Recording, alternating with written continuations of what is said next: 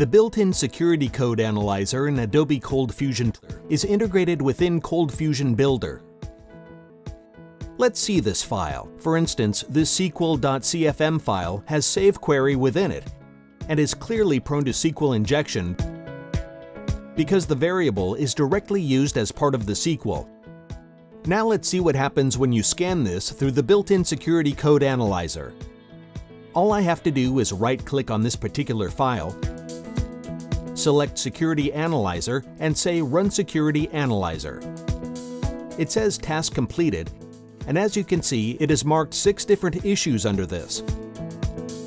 All of them are SQL injection errors, so you can actually go to that specific line number and check for the issue.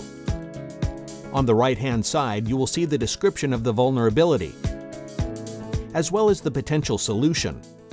So using the static code analyzer, you can scan your code for more than 10 different security vulnerabilities that the new security code analyzer supports. This is of value to you if you have a lot of existing code out there and you want to ensure that the code is free from security vulnerabilities. All you have to do is quickly run this and figure out if there are any vulnerabilities. Then use the potential solution to prevent the vulnerability. It is as simple as that.